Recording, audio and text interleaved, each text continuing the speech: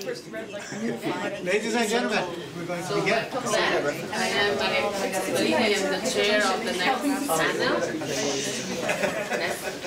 So our next speaker is Ekaterina Necheva. She's currently an associate researcher at the University of Lille in France. She received her MA and PhD degrees from University of St. Petersburg in Siena in Italy.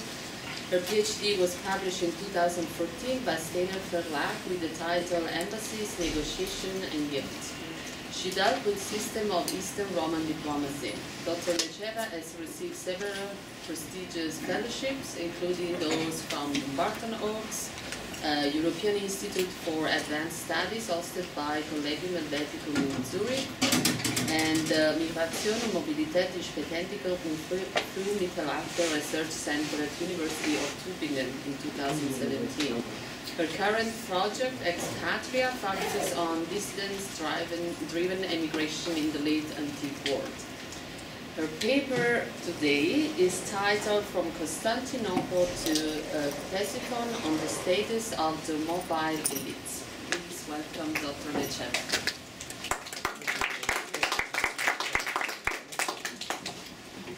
Hello, thank you very much for the introduction, and thank you so much, Touraj, Matt, just for this invitation. It's a great privilege and an enormous pleasure also to be here.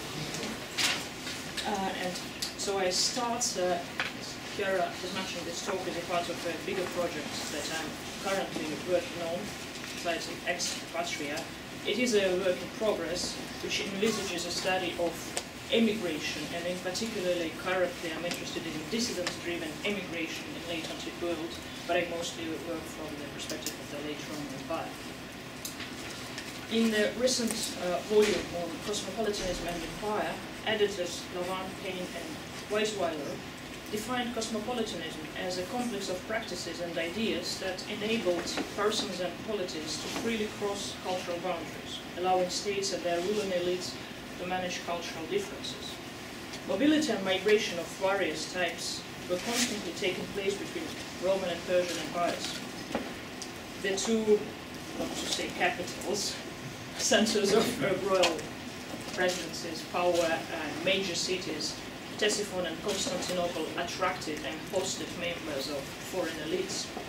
The questions I want to address today regard the problem of freedom of movement that these mobile and interconnected elites could enjoy in crossing not the cultural but the political boundaries between the two states, and what was their status while abroad, how sustainable this immigration would have been.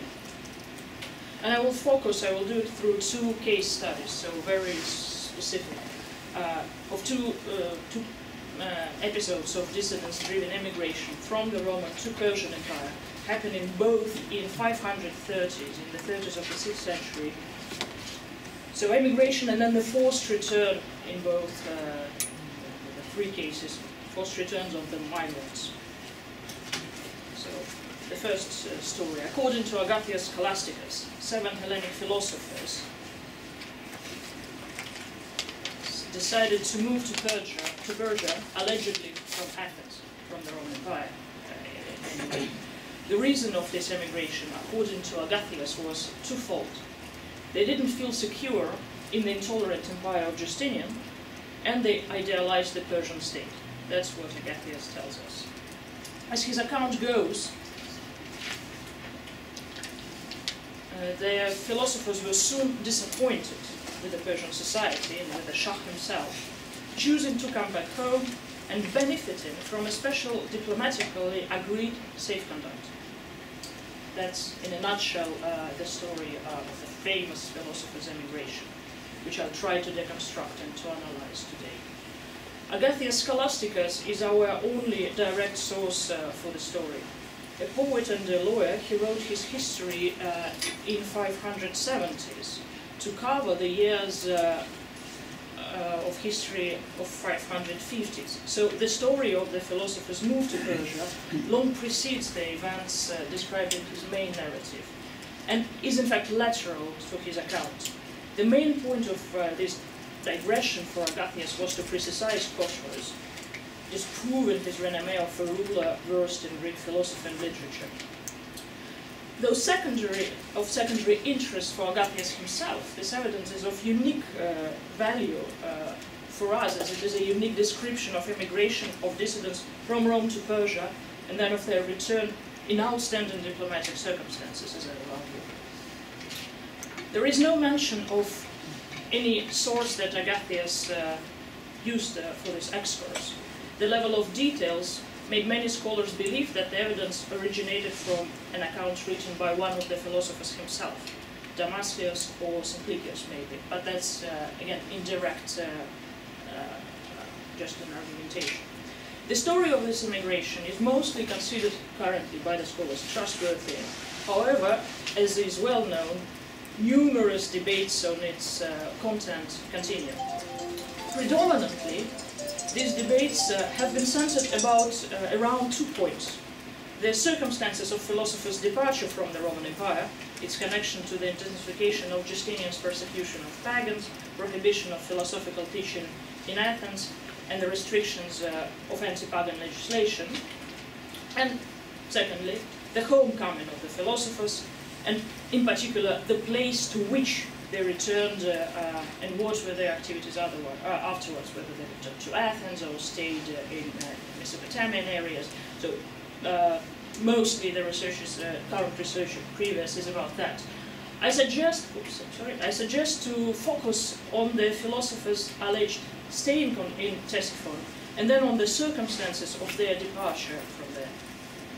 We don't know when this immigration started exactly, and whether it followed a direct invitation from the Persian side. In my opinion, and judging by other known cases of high-profile immigration, it was hardly a spontaneous decision, and some involvement of the Persians is very likely.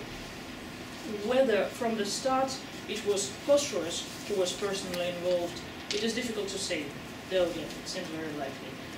He started his rule in 531.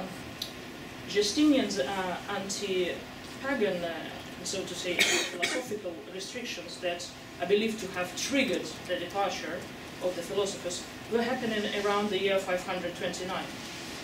We have, however, no evidence of how soon after these restrictions the dissident group left Athens, nor on whether their move was anyhow connected directly to Khosroes' accession to power. As we shall see further, the only secure date is that they left Ctesiphon sometime after the summer of 532. The seven moved to Persia with an intention to stay there permanently, says Agathias, thus justifying the use of the word emigration. The group was well received in Ctesiphon, though the city is not mentioned in the account directly in Agathias' text. It can be presumed from the description of a direct interaction with the Shah, as well as from what we know about the cosmopolitan intellectual environment in the 6th century Ctesiphon. However, apparently soon after their arrival, the philosophers became disappointed with the Persian way of life and with the king himself. And Agathias concludes, quite briefly, that for all those reasons the philosophers returned home as soon as possible. Speaking about the reasons of philosophers' immigration, as I have already said, Agathias mentions two factors, or rather there are two layers in his descriptions. An idealized image of Persia as a pull factor and persecutions at home as a push factor.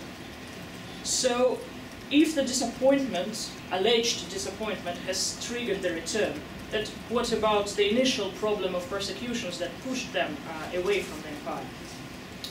Agathias remarks that the philosophers benefited, I quote, from their stay abroad in an important and conspicuous way, such that their life from their own ended in the most pleasant and agreeable manner. The group must have been present at the Persian court when a so-called endless peace treaty or eternal peace treaty was being negotiated and signed between Rome and Persia in 532. According to our text, in Agathias again, upon the insistence of Khosroes, a clause was inserted in the peace treaty to guarantee safety of freedom of religion, so to say, for the philosophers after their return back.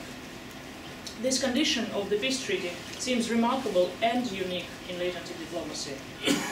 It may be argued that diplomatic agreements between Rome and Persia, which included articles protecting religious groups, bear some similarity to the clause in question. Indeed, there is, however, a significant difference between those agreements and the clause described by Agathias. The latter was meant to protect not a religious community in general, but only the 7 individuals in question,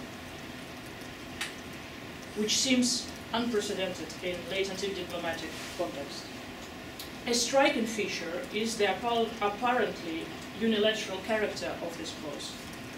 The condition envisioned an intrusion into the affairs of another state, and unreciprocated, such intrusion would have created a misbalance of status between the realms. And I think that appears quite unlikely in this form. Information about the conditions of the Endless Peace Treaty is scattered through several sources, with the most detailed account being given by Procopius and Malalas. The treaty regulated territorial, financial, and military arrangements and concessions. It also included several articles regarding the exchange of captives and other displaced people. And it seems important to look at the protecting clause, that clause of protection, against the background of other articles in the peace treaty concerning the status of different categories of migrants. So, first what we know, the question of Iberian refugees. After an unsuccessful uprising against the Persian power in Iberia in the middle of 520s, the king of Iberia, Urbanism, together with the nobility, had to flee and ask asylum in Constantinople. According to the Endless Peace Treaty, as recounted by Procopius, while Iberia remained in Persian hands, these refugees were free to choose whether to stay in Constantinople or to come back home. After tense negotiations, the sides also agreed to return to each other the forts that were seized during the war. Malalas mentions that the forts were mutually returned together with the captured inhabitants, prisoners. Then we know sources mention 2 individual exchanges of prominent captives that occurred as a result of the same peace. A Roman military commander, Domitiolus, taken prisoner by the Persians in the battle near Kalinicum in 31, was exchanged for a Persian nobleman, Yezdegar, a nephew of Hermes, the ruler of Arzanel. And another case, another exchange of captives is described by Procopius. He informs us that Daryaee, a bodyguard of one of Roman military commanders, captured in 530, was returned to the Romans as a result of the same treaty. And in exchange, the Persians received another man of no mean station, a prominent Persian. Procopius characterized the returned Daryaee as an exceptionally able warrior. However, the historian never mentions the name of this prominent Persian man exchanged for him. It is remarkable that none of these sources speaking about the Endless Peace Treaty mention this clause protecting the philosophers. And their omission is particularly striking in the account by Procopius, who extensively covered the process of the negotiations and as well as the conditions of the treaty. There might, however, be a missing piece in the mosaic of sources on the Endless Peace Treaty, or on the interrupted state of the philosophers in Ctesiphon. An anonymous East Syriac account of the martyrdom of Grigor could perhaps give some additional information on clauses of protection within the peace treaty.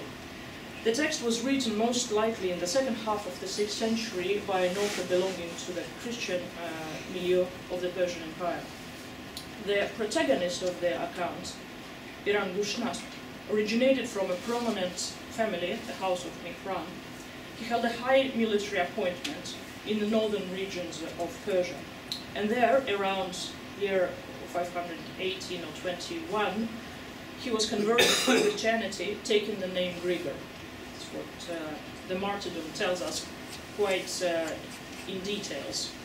Then, during a Roman incursion into the region under his charge, most likely in 528, Grigor was taken prisoner and deported to the Roman Empire.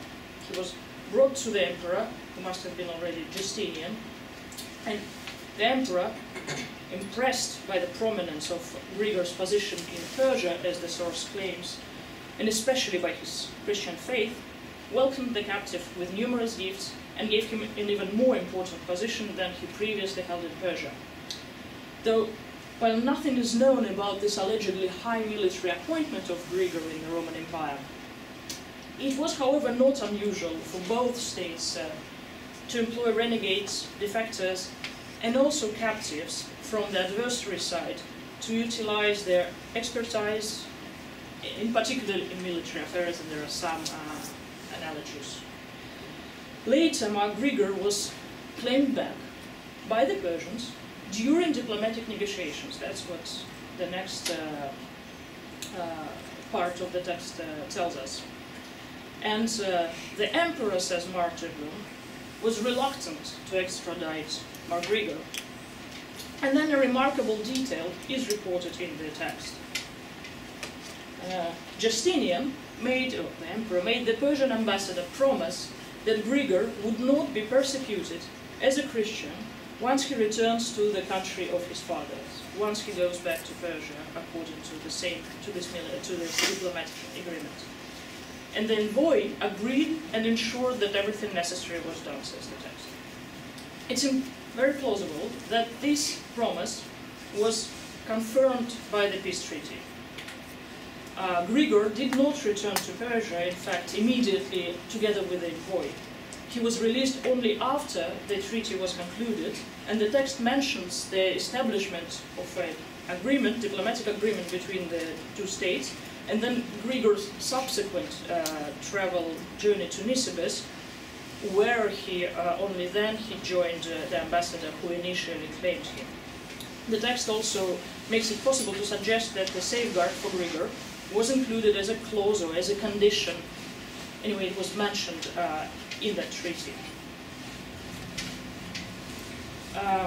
Despite some chronological inconsistencies in the accounts, and I omit the details about these calculations for the sake of time now, but I'm happy to discuss them, it seems plausible to identify the peace agreements that included a guarantee of protection for Mark Grigor as the Endless Peace Treaty signed by Khosrow and Justinian in 532. The same diplomatic agreement that, according to Agathias, granted the guarantee of protection to the 7 philosophers, and that included several other articles concerning exchange of the migrants. And accepting this interpretation, I suggest confronting the information provided by, on the one hand, the martyrdom of Grigor, with the data from the other sources that are traditionally used to reconstruct the conditions of the treaty. One might, that is very conjectural, of course, suggest that the prominent Persian, for example, exchanged, according to Procopius, with the naval warrior Dagaris, that could have been Pirangushnas and Grigor, though it's very conjectural.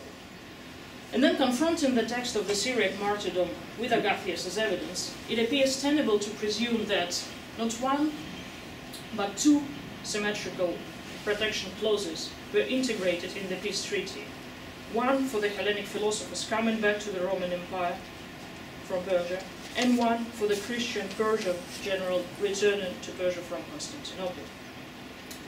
Furthermore, I believe that it cannot be excluded that the demands for extradition stimulated both returns, not only the repatriation of Grigor. So it probably was not that much the disappointment claimed by Agathias, immediate disappointment in the Persian way of life that triggered, in fact, the second immigration, if you will, but it was not such a voluntary act, in fact. In international relations, a state of alliance meant that partners were expected and obliged to not receive fugitives of any kind and to extradite those whom they previously had accepted.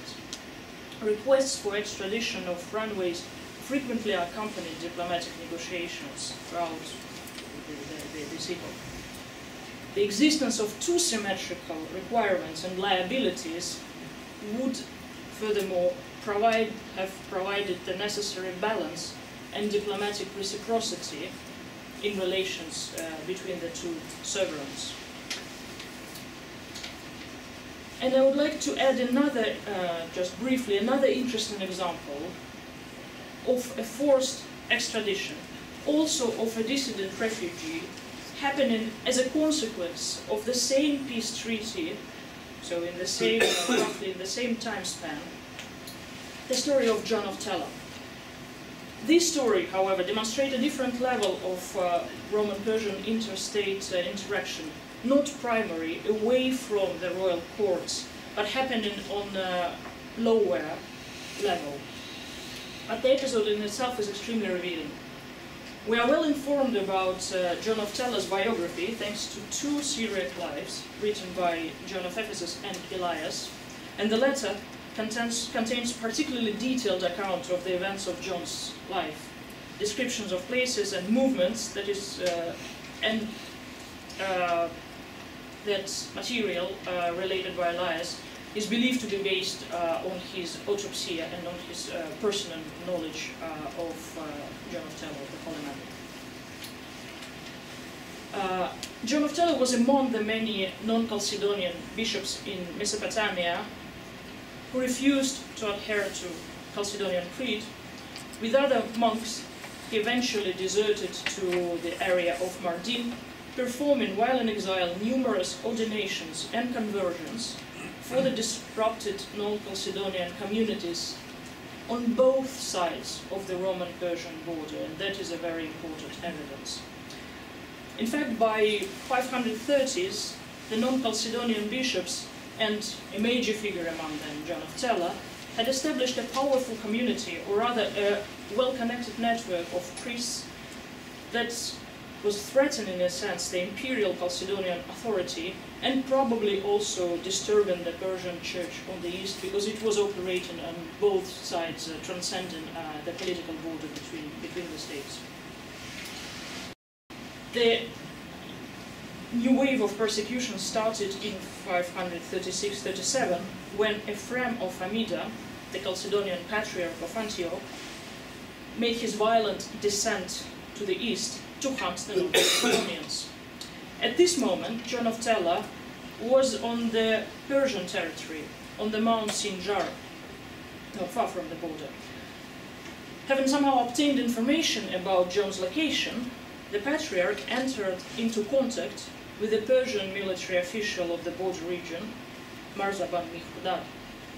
Ephraim asked the Marzaban to dispatch Persian soldiers so that a joint Roman-Persian forces might find and apprehend John of Tella. And there are several extremely interesting details, I think, worth deconstructing in this evidence. First of all, notable is this Roman-Persian collaboration on the local ecclesiastical, administrative, military level to apprehend the fugitive. Marzaban Mirdad agreed to get involved in the operation and sent his officer with cavalry. And this joint Roman-Persian squad was accompanied by scouts from both sides who knew the territory. And the life is really very detailed. We have all the details of how they traveled, what were the weather conditions, how they had to sleep in the snow, and so on and so forth. It's really a wonderful text. So they departed from Nisibis and headed to the mountain Sinjar, a 100-kilometer long massif close to the Roman-Persian border. The persecutors managed to find John's location on the mountain, and John and the community living with him were arrested. Once brought to Nisibis, Marzaban, John of Tella was interrogated by the Marzaban. They talked through an interpreter, and that's an interesting detail, who was addressing John in Greek, not in Syriac. And the dialogue, I think, is worth to be quoted. So it goes: "How you dare, a man such as you, to cross over to our country without us, without our permit? Don't you know that this is another state, Politeia?" And John responds, "Well, this is not the first time that I have crossed over to this land. It is rather the third time that I have passed over. Further, today there is so much peace between the two kingdoms that I do not make a distinction between the two states. The two kings are brothers in love. Thus, whenever I am here, I feel I'm on the Roman territory. Whenever I'm on the Roman territory, I feel I'm here because of the same peace. This interchange, in my opinion, is of outstanding importance for understanding the functioning of the Roman-Persian border and interstate relations in this moment. The region of northern Mesopotamia is often characterized as an open frontier or as a zone of transit, particularly in the periods of peace. Sources, especially hagiography, indeed show considerable amount of different types of mobility happening in the region, including that across the border. Traveling across the border was, however, I believe, different from transiting the frontier and staying. And while a certain degree of not controlled mobility on the frontier would have been tolerated by the authorities of both states, and was often tolerated, as we well know from the text, the movers were likely supposed to have a permit, some permission to stay on a foreign territory. And the absence of such a permit from the Persians is exactly the Marzaban's reproach to John. Apart from the problem of staying from the receiving country perspective, there also existed the problem of leaving the home country. In the same dispute with John, Marzaban in fact accused the saint of rebelling against the Roman authorities. That's also an interesting accusation from the Persian side. And this accusation was also made by the Persian officer who arrested John on the mountains in Jar. And it probably, the accusation must have featured in the commission for John's arrest. And John both times denies the accusation, claiming that his full loyalty to the emperor. In the winter of 536-37, when the arrest of John was happening, Rome and Persia were indeed in the state of peace, as we well remember after the endless or eternal peace treaty was concluded in 532. In his dialogue with the Marzaban, John of Tella refers to that state of peace to justify his presence on the Persian territory. From international point of view, however, the condition of peace did not mean that borders were becoming open for free circulation. Rather, the opposite is true. Again, from the state and international point of view. As said already, conclusion of a diplomatic alliance normally required that sides stop accepting and release previously accepted fugitives, deserters, runaways, and exchange the captives. Another Roman-Persian peace treaty, concluded 30 years later, contained a special clause that those who, I quote, in time of peace defect and desert from one side to another shall not be received, but every means shall be used to return them, even against their will, to those from whom they fled. So that's how this type of mobility was framed in diplomatic context. Thus, the chasing operation and the following delivery of John of Tella to a friend, to the Roman authorities, was in fact an act of extradition. Indifferent to other cases, notably to that of the philosophers of Macgregor, who were hosted in Ctesiphon and in Constantinople and returned from there, extradition of John of Tella was performed locally, not on the state, but on somewhat lower local level. To conclude, the philosophers found their asylum at the courts of Khosroes, and it was probably not the disappointment with the Persian way of life that caused their departure from Ctesiphon. From the Persian perspective, from the Roman perspective, their status was probably that of fugitive. From the Persian perspective, they were given them asylum as to fugitives. So conclusion of the Roman peace treaty with Constantinople was very likely to oblige Khosrow to send his refugees back home. And it seems not unreasonable to suppose that as Grigor's release from Constantinople was initiated by the Persian demand for his extradition, a similar and symmetrical request from Constantinople might have preceded the philosopher's famous return to the empire. In the case of John of Tella, we see how after the conclusion of the same peace treaty, several years after, but when the peace is still on and functioning, the authorities of the two states cooperated to apprehend another dissident escaping Justinian's power. Travelers and migrants,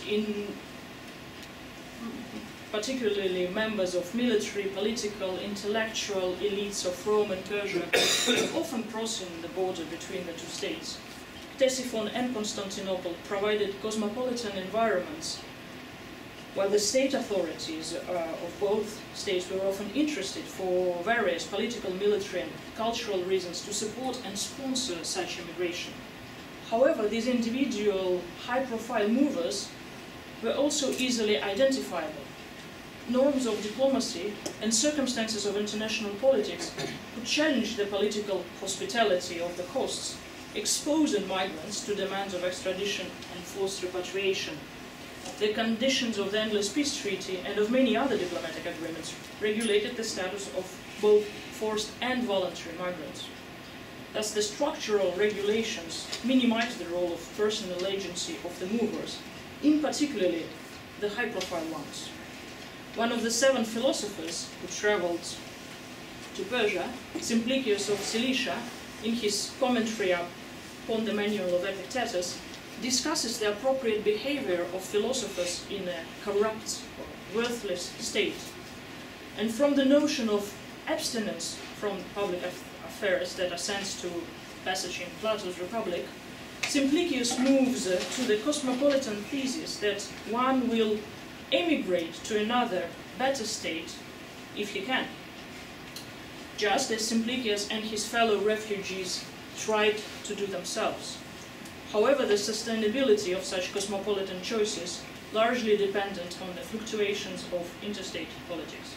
Thank you very much for your time.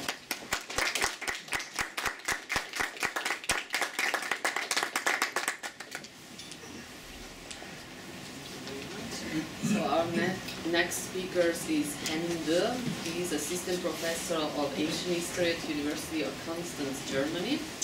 He studied Eastern literature at Kiel University. In 2006, he completed his doctoral thesis about the depiction of the Sasanian in the works of Procopius of Caesarea, supervised by Joseph Wiesehofer, and publishing it in 2007 as Procopium di Perse. Since then, he has published several articles on the Sasanian monarchy and on the relation between Iran and the Roman Empire. In 2013, he published a textbook about the history of the Western Roman Empire, and in 2017, he completed his habilitation thesis, a study on civil war in Hellenistic Greece. In 2017, he was a visiting professor at Humboldt University in Berlin, and in 2018 at the University of Tübingen. His paper today is titled A Power Struggle in Ctesiphon 309 CE, Shapur II and the Paradox of Child Emperor Rule in Sasanian Iran.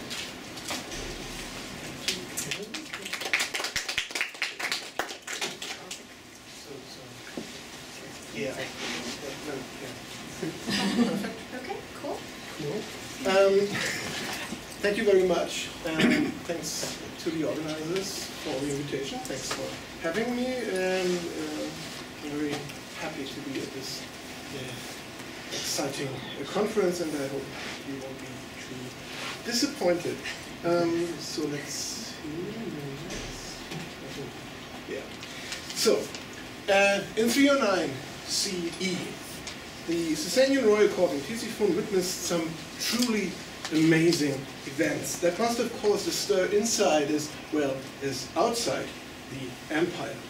Looking back from the 6th century, the Greek historian Agathias describes them with the following words: Shapur enjoyed an exceedingly long reign, the length of which coincided exactly with the length of his life, for he was still in his mother's womb when the future offspring was called to the throne. Since it was uncertain whether the queen would give birth to a son or a daughter, the leading men offered prizes and gifts to the Magoi if that foretell the future. When the Magoi said that a male child would be born, they no longer delayed, but putting the crown on the mother's womb, they proclaimed as king the fetus, conferring upon it the distinction of a name and a royal title when, I suppose, it had only just reach that stage of development at which it was capable of making a few slight throbbing movements inside the womb. Soon after, in fact, Shapur was born, possessed of the royal title at birth. He grew up on the throne and he grew old on it, living to the ripe old age of 70. As is well known, Agathias claims to have used a Persian source for his account of Sasanian history, a work he calls Royal Annals, translated into Greek by a certain Servius. And indeed, later Persian and Arab authors, such as Hamza Isfahani, also report that Shapur II was crowned in utero by placing the diadem on the belly of his mother, Ifra. And we are told that he was acclaimed as king of kings by the nobility and the priests. Tabari relates how a number of courtiers and priests led the government for the infant king, who of course is said to have impressed all of them very early on with tremendous intelligence. For example, the clever boy allegedly initiated the construction of a new bridge over the Tigris, which greatly facilitated traffic within the city, or the cities. All in all, the sources, none of them contemporary of course, give the impression that Shapur's minority did not pose a major problem for the Sasanian monarchy. Only in the extreme west of the empire, in Mesopotamia and in Fars, the ancestral lands of the Sasanian dynasty, Arabs are said to have seized the opportunity, plundering the countryside in 325 after 16 years, when Shapur was 16 years old and an adult, and thus he had finally come of age. According to Tabari, he gathered a small elite force of warriors with whom he is said to have personally attacked the Arab tribes that had spread in southern Mesopotamia. After first successes, the king apparently crossed the Persian Gulf and attacked the enemies in their own homeland, with the Sasanian soldiers proceeding with extreme cruelty that was never to be forgotten. After this victorious campaign, Shapur returned to his kingdom and took over the government himself. Reading the Roman, Arabic and Persian sources, we thus get the impression of an astounding success. An infant is ascending to the throne with a group of aristocrats conducting business for 16 years without threatening the stability of the Sasanian Empire. If we believe the sources, there was no attempt to replace Shapur with an adult. This is all the more astonishing as the infant's accession to the throne was in fact preceded by turmoil. Shapur had at least 7 brothers, and when his father, Hormizd II, suddenly died, Ctesiphon witnessed a dangerous power struggle. Shapur's oldest brother, Adonachse, was killed after having sat on the throne for a short while, a fact that is omitted by many sources, including Agathias. Another prince was blinded and mutilated, and at least one other had to flee to the Romans. Moreover, the Sasanian Empire had not yet fully recovered from the heavy defeat the Sasanians had suffered 10 years earlier at the hands of the Roman Caesar Galerius. In one word, when Shapur came to the throne, the political situation was actually everything other than stable. With this in mind, the question arises of how to explain that Shapur not only survived his childhood, but grew up to be one of the most famous of all Sasanian kings. Actually, only 2 explanations are conceivable. Either one group had prevailed so completely in the power struggle after the death of Hormizd II that for years no resistance stirred once Shapur had been installed on the throne as a puppet. Or Shapur's kingship was the result of a compromise accepted by all the major players in the empire, the powerful magnates of the Iranian plateau, the members of the royal court at Ctesiphon, not that palace, obviously, the Zoroastrian clergy, and the other male members of the Sasanian dynasty. As I'm about to explain, the second reading is much more likely. At this point, however, a few words about royal succession in Hellenistic Iran and the character of the Sasanian monarchy are in order to be able to understand the events I have just described. The royal succession followed basically very simple rules.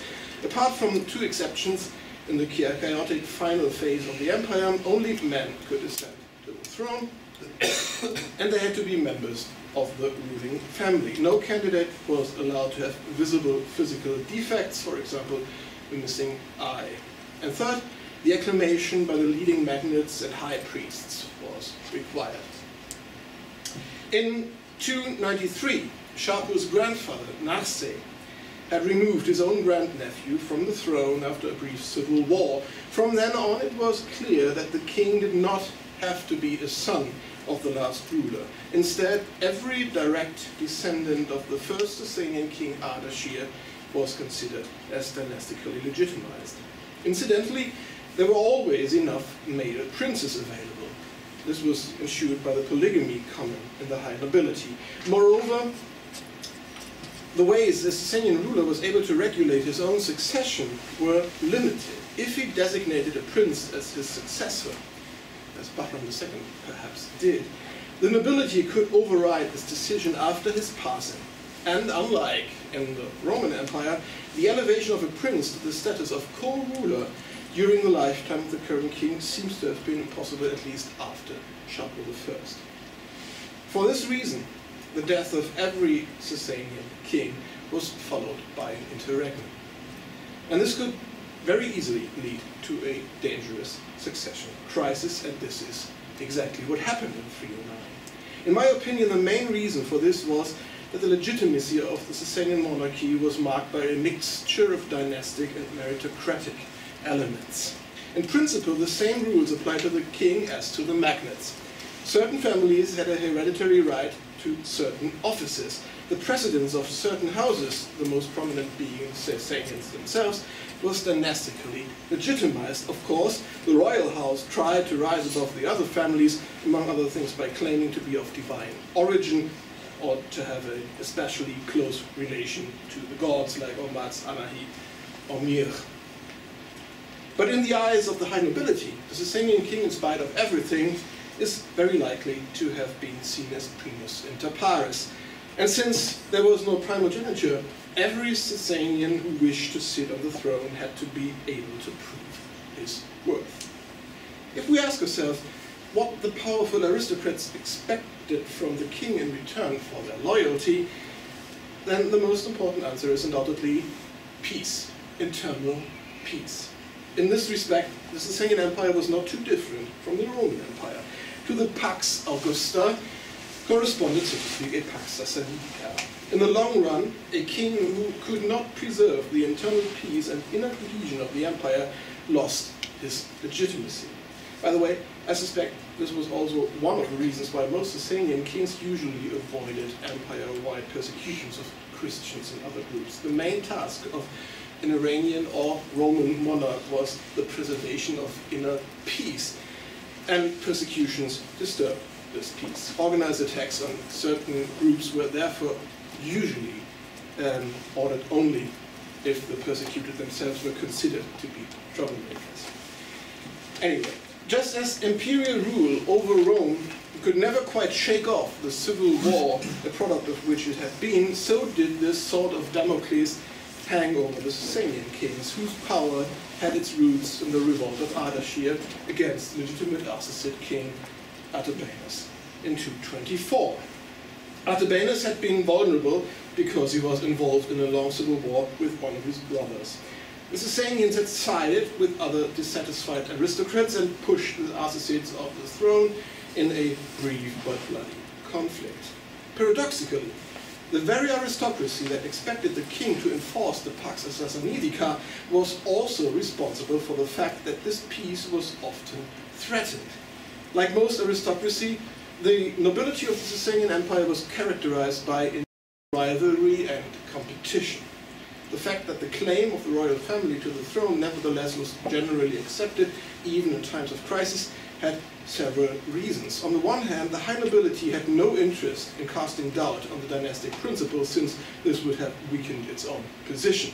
And on the other hand, the monarchy's attachment to only one family made it easier to pacify the nobility. However, if a weak ruler sat on the throne of Iran, this could easily lead to a situation familiar from the later Roman Empire, powerful aristocrats rivaling for the control of the weak monarch. This point is of crucial importance, for as far as I can see, neither Roman nor Eastern sources mention a strongman, a grey eminence, if you will, at the court of Shapur II in Ctesiphon. This comes as a surprise, especially when we take a look at the later Roman Empire. The young Emperor Valentinian II was dominated by Ardugas, the young Arcadius by Rufinus, and little Honorius by the famous Stilicho. Moreover, these phenomena were in principle by no means unknown in the Sasanian Empire too. Bahram III came to the throne as a teenager in 293, and during his brief reign he was allegedly controlled by a nobleman named Bahna. Khusro II was dominated by two uncles at the beginning of his reign. When he finally tried to get rid of them, this resulted in a long civil war. And Kavad I, who came to the throne at the age of 15 or so, could only free himself from the dominance of Sukra from the house of Karin by having him dragged from the throne room by another nobleman. When the man in question actually usurped power is of minor importance. What matters is that the existence of a young ruler who was not expected to be the master of his own fate usually created a power vacuum that certain people tried to fill. The Sasanian kings I just cited as examples were, as far as we can see, all teenagers who, although young and inexperienced, were technically adults. Their weakness came mainly from the fact that they did not have sufficient authority due to a lack of own achievements. They all had to either forcibly emancipate themselves from their environment, or they failed because they were challenged by a usurper. This had been the way in which Shapur's grandfather Narse had assumed power, fighting a civil war against his nephew Bahram III, as I've already mentioned. Whenever small children ascended to the Roman throne, it was because there was no one else who had a comparable dynastic legitimacy. Without exception, all child emperors in Rome were natural sons of an emperor. And that meant that according to the unwritten rules of the Roman monarchy, they either became emperors or they had to die. In the Sasanian Empire, the situation was fundamentally different. Similar to today's Saudi Arabia, there existed always a number of eligible princes who could ascend to the throne. And at the same time, one did not have to kill a male Sasanian to exclude him, at least not under normal circumstances. Shapur II was not crowned because the royal family would otherwise be extinct. In fact, there would have been enough suitable candidates. After the elimination of Homid's eldest three sons, Shapur's older brother Ardashir had to wait 70 years before he could ascend the throne himself, because in 309 the Vuzurgan deliberately chose the youngest and most helpless prince to become king. That the nobility and priest chose a toddler, chose a toddler to become king must therefore have been the result of a conscious decision. And the fact that apparently all major players in the empire were ready to accept this solution rather than doubting the legitimacy of the regime and violently resisting it speaks against the notion that Shapur was considered to be a puppet of a particular faction. In my view, the fact that little Shapur, unlike his older brothers, was not killed or challenged by a rival can only be explained by the fact that the coalition behind the child was so broad and so powerful that a revolt seemed hopeless. So, if a Sasanian king was expected to be able to act on his own, how then can we explain the fact that Shapur II not only came to the throne as an infant and was not replaced by an adult Sasanian, but that the existing sources also know nothing of a guardian, a regent, a grey eminence, and do not report that there was a fight for the control of the small child? In my opinion, Pax Sasanidica played an important role in this. Most of the Vuzurgan who had positions at the royal court in Ctesiphon in 309 or ruled vast territories in the Iranian plateau must still have had fresh memories of the civil wars that had shaken the empire in the years before 293. Moreover, internal conflicts usually had further consequences. For example, the civil war between Bahram II and one of his brothers had enabled the Roman Emperor Carus to conquer and plunder Ctesiphon in 283. Therefore, the sudden death of Hormizd II and the subsequent power struggles between different princes must have worried the leading men of the Sasanian Empire greatly.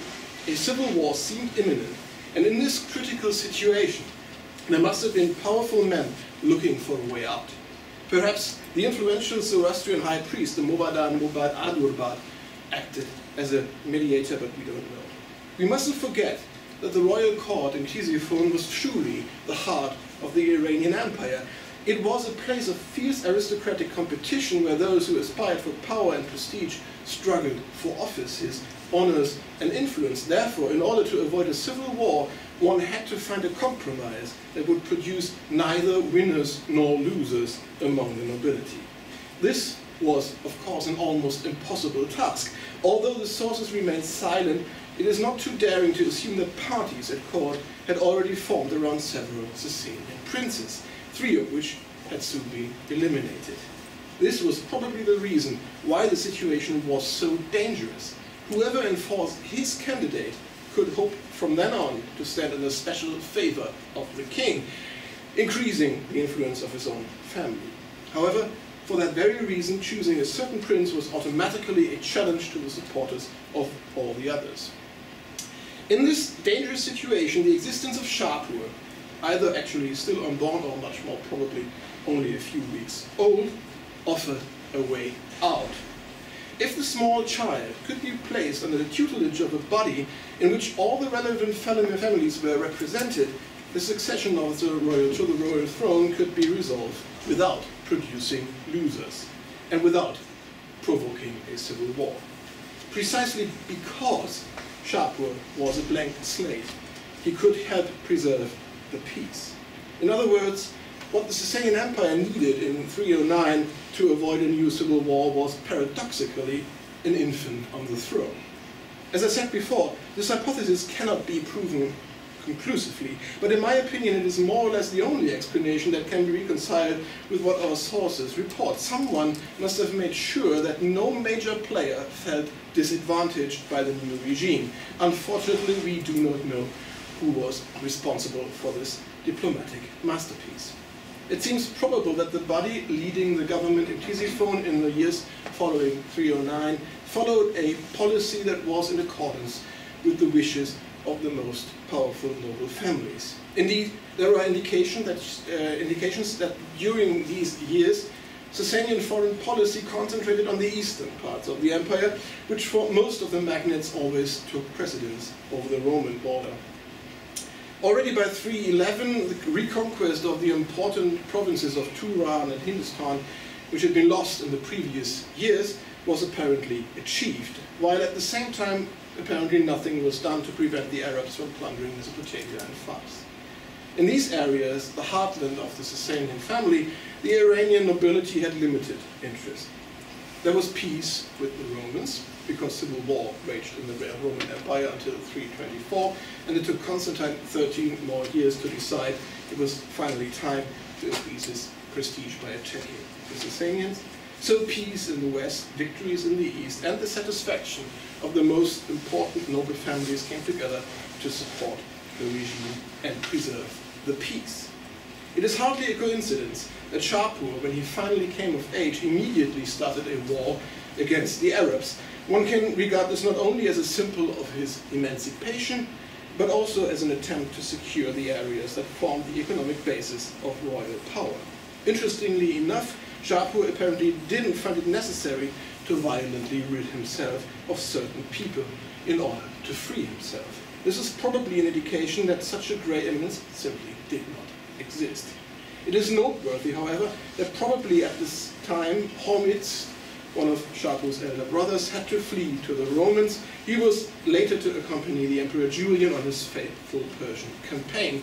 The background of these events is as unclear as the exact time of the prince's flight. However, the fact that Hormizd is mentioned only by Roman authors, such as Ammianus and Zosimus, may be an indication that the conditions at the Sasanian court under Shapur II were not quite as harmonious as the sources would have us believe. But certainty is impossible to achieve. By the way, I don't know any coins that depict Shapur as a child. It seems he seems to have been portrayed as a bearded adult right from the beginning of his reign. Overall, Shapur's early reign remains a singular exception in 800 years of Arsacid and Sasanian history. This can hardly be stressed enough. Unlike in the Hellenistic or the late Roman monarchies, there was usually no place for a child ruler in Ctesiphon.